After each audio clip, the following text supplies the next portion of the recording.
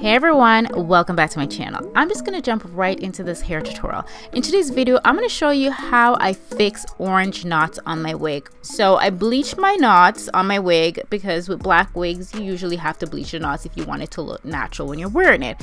And I over bleached it. It looks orange, it looks brassy, and I'm not here for that. So I'm going to show you guys how I fix this from start to finish. So if you guys want to learn how to do this, then please keep on watching. The wig I'm wearing in today's video is from DIVASWIGS. All the hair info will be listed in the description box down below. So this is how the wig looks when it's out of the box. It's a pre-plucked hairline, HE lace. The knots are black because this is a black wig. I bleached the knots off camera. I didn't do it on camera because I have very detailed videos on how I do that. And guys, I messed the knots up on this frontal and it's giving bright orange and it's looking really brassy. I left the bleach on for a little too long. And to fix this problem, usually I would use purple shampoo, but I find that it doesn't really work that well, especially when it's like overly bleached like this. So we're gonna have to go in with some other products to fix this issue. I'm going to take the Wella Color Charm T14 toner and I'm using some Salon Care developer. Oops, I just spilled that, but I'm using level 20 developer and I'm just mixing it together. You really don't need to use the entire bottle because you're really just using this to fix the frontal. I kind of use the entire bottle. But anyways, I'm going to apply this all over the frontal. So all over where you see the lace. Try not to get it on the hairline of the lace because this can actually stain your actual lace. And you don't want to stain the lace. So this is going to help to tone out the orange, get rid of the brassiness. You guys, whenever you use purple shampoo on its own, I find that it doesn't really do a lot to fix the knots. So I'm trying this method out and hoping that it works. So I left it on for about 15 minutes. No, I'm lying, 10 minutes, and then I washed it off camera. And then I'm gonna go in with some purple shampoo. So I'm applying my purple shampoo all over my frontal, and I'm gonna leave this on my frontal for about 10 minutes. 10 minutes. Okay, I think it was just 5 minutes. Yeah, 5 minutes. So this is the finished look. The frontal is looking really, really good. The knots are not looking as brassy as before. I'm gonna go in with my hot comb and I parted a center part into this wig. I want to take a good look at the roots. So as for the knots, I like how the knots look, but I actually got that bleach onto the actual hair. So I have to fix that. I'm gonna go in with the Magic Ceviche pen. This I got on Amazon. This is actually my first time using it in this video. I filmed this video about 2 weeks ago. I love this product. Like, where have you been my whole entire life? Because whenever I do this to my wig, whenever I over bleach the knots, I usually go in with black hair dye and fix it. And there's nothing wrong with using black hair dye to fix it. It's just that that's way too much work. I don't want to do all that. I don't want to use a dye and then wash it out, then blow dry and straighten the wig again. But guys, this is how it's looking. I fixed the orange issue. Now we're going to move on to application. You can use a wig cap or you can use the stocking method. Stocking ball cap method is amazing because the stocking is super thin, but I'm out of stocking, so I'm just going to use a regular old wig cap. When it comes to wig application, I always use a wig cap. It does protect your edges, so I always wear my wig cap. And I'm gonna go ahead and pierce a hole through my wig cap, pull my air out, and I'm gonna do the same thing on the other side. Someone asked me how do I do that, so I made sure I put the step in this video. I feel like I have shown this before, but maybe I haven't, I'm not sure. Anyways, I'm gonna go in with the Bold Hold Liquid Gold. I love this product for my wig application. This is a glueless product and I love it for applying my wig cap. I used to use the Got2b freeze spray before, but I find that this product works so much better and it's made for wigs. Now I cut the extra cap off, and once I cut it off, I'm gonna go in with some foundation because I'm wearing makeup and I also want to make sure that the hairline of my wig matches my skin as well. So that's why I do that. I don't apply the foundation all over the lace on the wig because if I were to do that, it's gonna make my scalp look really orange. So I just apply it right by the hairline so it matches my skin. So now I'm gonna apply the wig onto my head and voila, there she is. She's looking good. Guys, I hate applying my wig when I have makeup on. Like, why did I do this? So I'm actually gonna have to end up removing some of the makeup off my forehead area because applying your makeup first before applying your wig is just a no for me.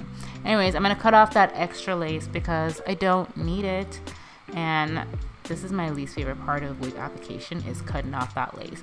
Keep in mind, after you cut the lace off on your wig, you're never gonna have to do this again. So yes, it might seem like it's a lot of work, but you have to cut the lace off if you want to wear the wig, honey. You gotta do that. So I just wipe my forehead, I wipe the makeup off, and I'm gonna go in with some lace glue. So apply the lace glue on my forehead area. You guys have seen me doing this before. This is nothing new.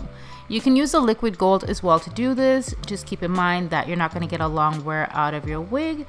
And then once the glue is dry, I'm going to pull that lace down. You guys see me doing this before. And we're just going to melt it down. So I'm going to cut away that extra piece of lace before I glue down any other side. I cut small sections because I just find that it's a lot easier for me to apply. And I'm going to go ahead and do the same thing at the sides as well. Apply the glue, and then you can use a rat tail comb. I'm using my edge brush, but it doesn't really matter. Now I'm going to go ahead and pull that lace down, grab my rat tail comb, and just melt in that lace, melt that wig down.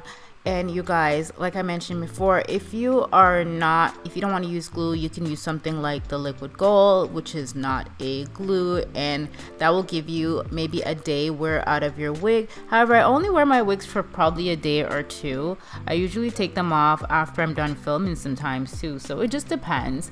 And I'm gonna go ahead and apply a little bit more glue right at the edge, and I'm gonna cut off that extra piece that you see because I want the wig to match my actual hairline, and that was way too much hair going down on my forehead area. I don't have too much forehead space, so if you have a bit more, you can pull down your lace wig a little bit lower. Now, like I mentioned before at the start of the video, this is a pre-made wig. Most pre-made wigs, they start at 21.5 circumference. My head size is around 21, so this wig is a little bit bigger than my head. I think this might be a 22, so I was kind of having a hard time with it, especially at the sides because it went down really low because the wig is a little bit big for my head. I know I look completely different. So guys, what happened was I was filming this video and then I stopped filming because I got busy. I was doing mommy stuff and I was just like, you know what, I'll finish the video tomorrow. So I actually slept in the wig. Now I'm going to tweeze up this hairline and customize it so it look more realistic in the front and melt it down. Now I already went ahead and tweezed this side, so I'm gonna go ahead and do this side on camera. First things first, you are going to need a tweezer, preferably get a good one because you need a good one for this. And my hot comb is hot and ready. So the one thing I do not like about this wig is I love the fact that it's a 13x6 and it has a lot of parting room. However, it doesn't have a lot of parting room at the side. Like, you can't really do much here. It's not like super versatile. Don't really like that because if you guys know me, I love wearing a side part. I'm just gonna customize this and then we are going to style the wig up and I'm gonna put my makeup on. This part of the video, I'm gonna be talking through it. So I'm just gonna go in with a tweezer and just tweeze away because I want that hairline to look a little bit more realistic on the side. I think they did a pretty good job with this wig. It doesn't require a lot of tweezing. The knots on it are super small, which is a good thing. So when I bleached them, they weren't like very big knots, especially ones at the front. Oh, okay, you see that? She is looking good. I like starting behind the hairline. That way I don't create any bald spots. Just be careful when you're doing this, not to go too crazy and go in the same spots over and over, because let's say if I was going the same spot over and over, that is how you would create a bald spot. You don't want that. I'm pretty much happy with how this is looking right now. I'm not really happy with how the front of the hairline is looking. I could leave it like this, but I want a more natural looking hairline. So I kind of want to create that on my wigs. To do that, I have to go in like this. So I'm gonna part the hair like this. And so I'm taking out like 2 pieces of hair. And be very careful when you do this because you don't want to over tweeze, like I was saying. Hairline. This makes the wig look a little bit more on the natural side, I find. And we are back in voiceover mode. Okay, so hairline is completed. I like it. Let's move on to flatten this wig down. I'm gonna go in with some hair wax and apply the hair wax to my wig, and I'm gonna go in with a hot comb and flatten it down. Honey, if you want that wig to look flat, you need to do this. I'm gonna be honest with you, it was really hard to get this wig to be super flat because, like I said, this wig is a little too big for my head. it's not customized, it's pre-made, so it was a little too big for my head and it was just a little bumpy on the head, but I'm gonna make it work. I'm gonna make it work. So now I'm gonna go ahead and try and create a proper center part and flatten that down with my hot comb. The hot comb that I use, it's from Andes and it's one of my absolute favorites. I got it on Amazon. I will link it down below. You guys are always asking me about it, and I'm just gonna go back in again with the tweezer just to fix the hairline up just a little bit, even though I said I was completed, but the perfectionist in me was like, I gotta fix this, I gotta fix this. So you can see the lace at the hairline. It has not been melted yet, so yeah, we still gotta melt this down. I know this center part looks crazy, I know it does, but honestly, I'm just one of those people who struggle when they're doing their center part, especially on camera. So I'm gonna have to do this off camera, so just ignore that. Now we're gonna melt down this lace. Now, I don't want a ton of baby hairs. You guys know I don't care for them. So I'm actually going to tweeze the front of these hair up. Especially don't like baby hairs in the front. I hate that look on myself. I don't like it. I don't mind a little on the sides, but not in the front. I'm gonna go in with some hair mousse and I'm just gonna apply a bit of that to my edge brush and brush the hair. So basically this is how I melt down my lace. I usually just use a little bit of hair mousse. I don't use a ton. I've mentioned this before.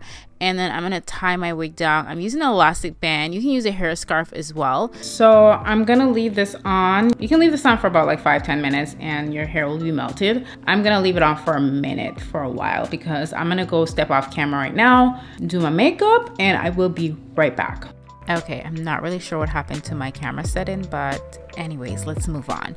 Makeup is done. I'm going in with my scissors right now and I'm gonna cut the hair on an angle, so cutting the little baby hairs. And I'm gonna go in with this Conair flat iron. I love this flat iron, love it. I got it at Walmart. It's perfect if you love doing baby hairs. You guys, I'm not gonna get into the whole baby hair thing. Anyways, I take out a little bit and I'm gonna go in with some hair wax and I'm just going to create a little swoop. I feel like this is even a little bit too much for me. I might even tone it down, but you know, just a little swoop. And doing the same thing on the other side as well. Whenever I have heat anywhere close to my face, I always look so serious because I truly try not to get burned over here. Anyways, this is pretty much the completed tutorial. I hope this video was helpful. If you've made this mistake before where you got your knots on your wig super orange, I hope this technique helped you. And yeah, if it did, please let me know. I will see you guys in another video very soon. I'm probably going to be coming with some colorful wigs soon. You know, summer's coming and honey, I'm tired of wearing dark hair. So yeah, I'll see you guys in another video soon. Love you. Bye.